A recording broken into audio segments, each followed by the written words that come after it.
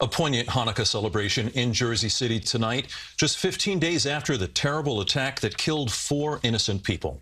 CBS 2's Dave Carlin shows us how some local artists are using their talent to heal wounds and lift spirits. Light over darkness. That's the sentiment Jersey City rabbis are hoping to get across with this larger-than-life mural of a menorah. The message of Judaism, and particularly the message of Hanukkah, is to be a light in the darkness, and to spread light, to fight darkness with light. The mural stands as a memorial to lives lost December 10th when 2 suspects killed 3 civilians and 1 police officer in a shooting that started at a cemetery and ended at a kosher grocery store. This was painted just days before the start of Hanukkah, 4 blocks from the entrance to the Holland Tunnel.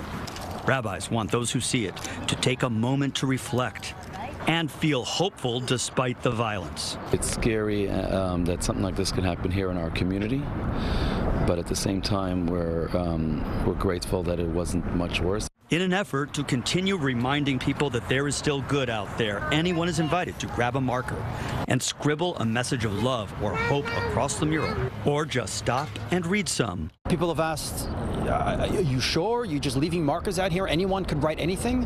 And indeed, anyone could write anything. And people are writing positive messages of hope, messages of love, messages of community. And every night, a new artist comes out to light a flame, celebrating each night of Hanukkah. Art is, it's light, it's creativity, and it touches everybody. Some of those messages include, tell someone you love them, and united we stand. Dave Carlin, CBS 2 News. There are 25 additional murals on that building, part of an effort to encourage art in public places in Jersey City.